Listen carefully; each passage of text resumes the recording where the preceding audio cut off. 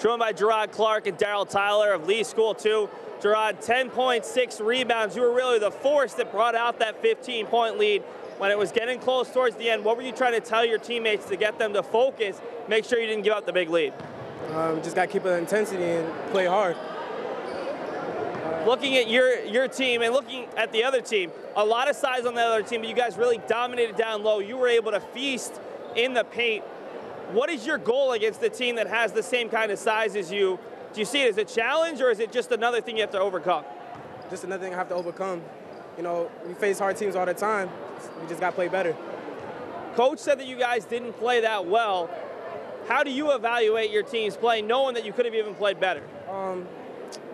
Not trying to think we could just run through every team. You know, we got to play with intensity the whole game. Thanks so much for your time, Jerrod. Congratulations on the win. Coach, it might not have been your best game, but a great comeback on the other side. What does it mean for your team to show that resilience and not give in after the Joe All-Stars came back from such a big deficit and almost made it a one-possession game? Well, we tell them all the time, the game's not over till that horn blows. And we had a 15-point lead, and they kind of slacked off. And we told them, don't slack off, because the teams are going to keep coming at you until, I mean, it's a championship game, so they're going to keep trying to get at you. We told them, don't slack off, keep playing. A championship nonetheless. There's got to be some things to be happy about.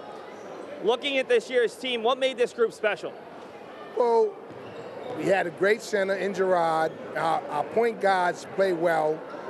Their intensity in the game, they work hard.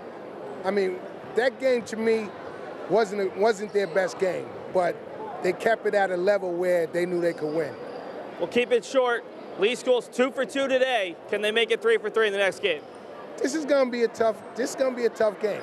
All these kids on Lee School 2 is 16. So it's going to be a good game, but I'm going to say yeah.